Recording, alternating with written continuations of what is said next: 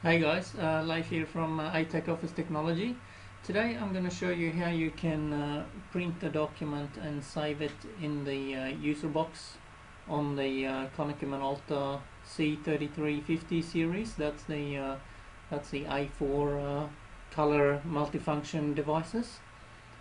So the procedure for this is a little bit different to the A3 series. So I'm just going to go straight into it. I've just got a document open here, and I'm going to go to print that. So I go to File and Print. I'm going to select my printer in the list, which is that one there, and I'm going to go into Properties. And in the properties, this is where we set this up. So you can see here we've got by default in this job retention section here, the default is to just print the document. But you can see we've got a few different options here. We've got ID and print, proof print, secure job, and so on, and store job.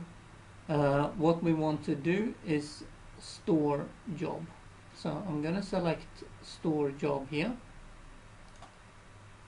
and I can click on user settings. So I'll just show you that there's nothing really necessary to fill in here.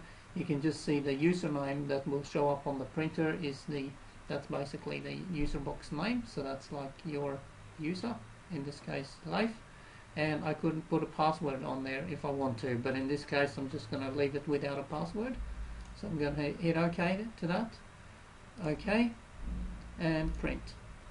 And note now that it's not actually printing the document, it's just storing it on the MFD, so I can reprint it later.